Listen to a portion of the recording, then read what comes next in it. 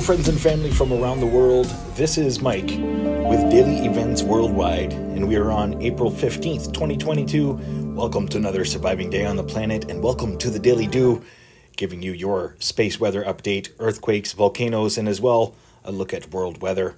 Looking here at the last 48 hours on our sun, noticing last night our solar X-ray flux was ramping right up, and sure enough, we had a elongated M-class solar flare, luckily not in an Earth-facing position, but you can definitely see it in the incoming cresting limb.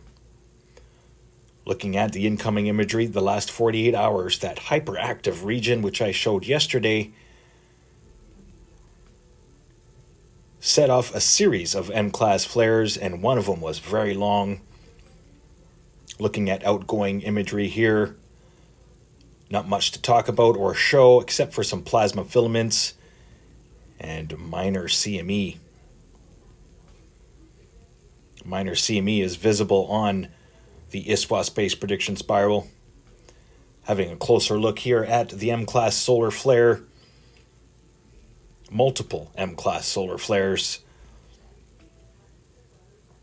Hyperactive region coming in to an Earth-facing position in a couple days, so stay tuned to Daily Events Worldwide. Looking at multi-spectrum here, all of the events, and 171 angstroms here where we show coronal holes, which are the darkened regions, center of the disk and northward, stretching to the pole. In the last few images there, amazing. Looking here at A1A,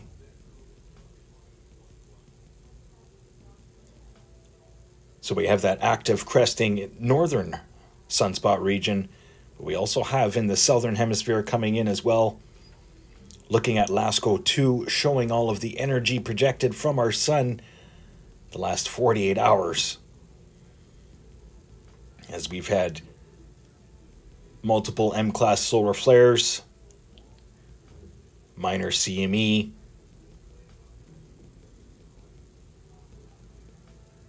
amazing images. Having a look here at the solar X-ray flux, as you can see, M-class solar flare range, geomagnetic activity is in KP4 range. Looking here at the dB absorption map, and you can see that long pulse. That is electromagnetic frequency and interference. Looking here at the aurora forecast for the next 48 hours. Most of Northern Europe and Eastern Europe will be seeing pretty intense geostorm, and as well Northern Ontario tonight.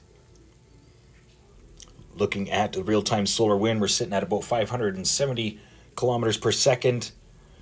After we're jacked up to about 583 kilometers per second. Still watching the density bunches really dance inside. North and South Pole polarities hopping. Schumann resonance for today, a power of 25. A low hum across the planet right now. Take a quick moment here to say Happy Easter to everybody. Happy Good Friday. Hope you're all enjoying a time with family. Amplitude of 25, quality of 8.9, power of 15. Well, let's get to earthquakes here the past 24 hours, as it's been pretty busy, especially in Hawaii. We're going to start out here in Hawaii, where earlier today they had a 4.6 earthquake, and just recently they had a 4.3. The island of Hawaii, the southeast rift. Many earthquakes through the region. Having a quick look here at the Kilauea Summit caldera. Very active lava lake today, especially with all of the seismicity through the region. Overlooking Alaska. Largest earthquake to report, 3.8, King Cove, Alaska. Across the United States, 4.6 here, El Sazal, BC, Mexico, San Diego area. People in the live stream yesterday or this morning saying they felt that, as well as Ferndale 2.6 here in Asaria, Kansas, as well as Anniston, Missouri. That's the new Madrid. 4.1 earthquake here, La Venta, Mexico, and really quiet through the Caribbean. Puerto Rico only with minor earthquakes. South American plate, largest through the region, was a 5.3 in Tocopilla, Chile, 65 kilometer depth, as well Calama seeing a 4.4 and a 4.9, and Copiapa, Chile, 4.4. South Sandwich Islands reporting a 5.1 here, 64 kilometer depth. African plate pretty quiet. Europe, largest through the region, was Augusta, Italy, with a 4.5 earthquake just south of Etna. Definitely going to be keeping an eye on Mount Etna. Germ, Afghanistan, 209 kilometer depth, 4.0, as well as 4.9 here. Indonesia, 66 kilometer depth. Deepest earthquake today, 274 kilometer depth, 4.4 in Murray, Indonesia, as well as 5.1 near Kimbe, Papua New Guinea, followed by a 4.8. And our largest earthquake today, a 5.4, Port Vila, Vanuatu. Minor activity heading through Japan, 4 points, nothing major to report there. Having a quick look here at the last 7 days for earthquakes across the world. USGS reporting right now 275 earthquakes across the planet. Volcano Discovery always reports just a bit more, sitting at about 450 earthquakes, as they include Europe. Let's get to the Pacific Disaster Center, showing the most recent satellite imagery and the most recent volcanoes getting updated today, as we have an active and erupting 48 volcanoes across the planet. And just today, they were updating Nevadas de Ruiz in Colombia.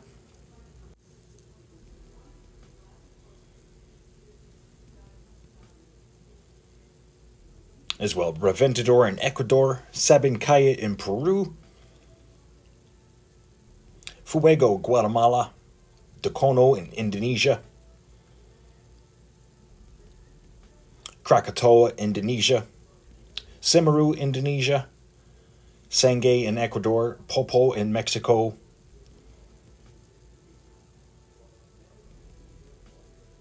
Shiveluch in Russia, Nevadas de Chile in Colombia.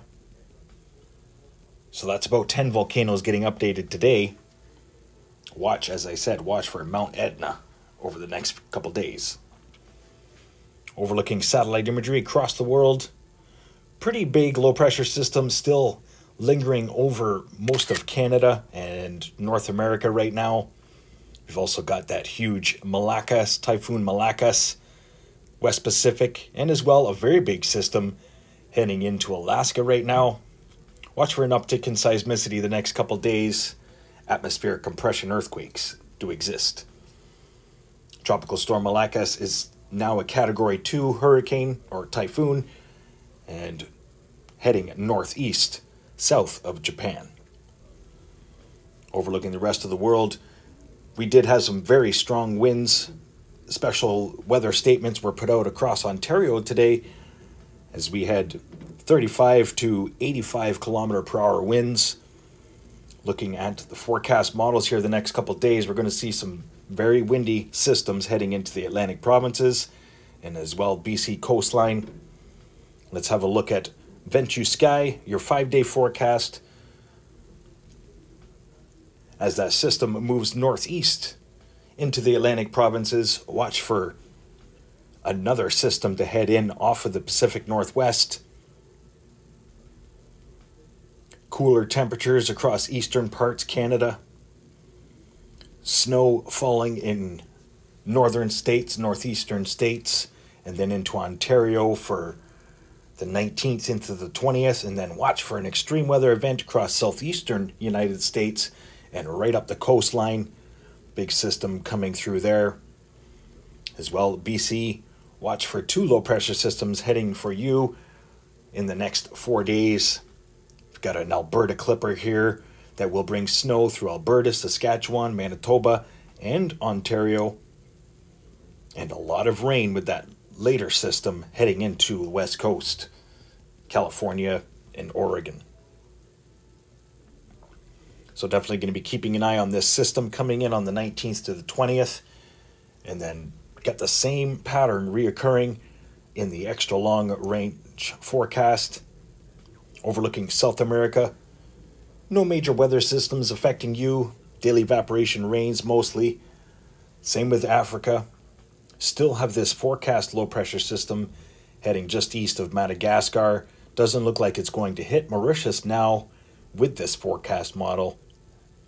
Looks like it's going to penetrate the east coast of Madagascar and just race itself down the coastline. Overlooking Southeast Asia. No major weather systems developing in the long range. Overlooking Australia. Got an extreme weather event heading your way to northeastern parts, Brisbane, New South Wales, and as well all across eastern Australia. Watch for this convergence line to bring moisture straight across the continent. As well, a system heading into New Zealand for the 18th into the 19th. I want to thank everybody for watching today. I hope you enjoyed today's video. If you did, please hit that like. Stay aware and prepared. Stay young and have fun. Get your daily due. Bye-bye now.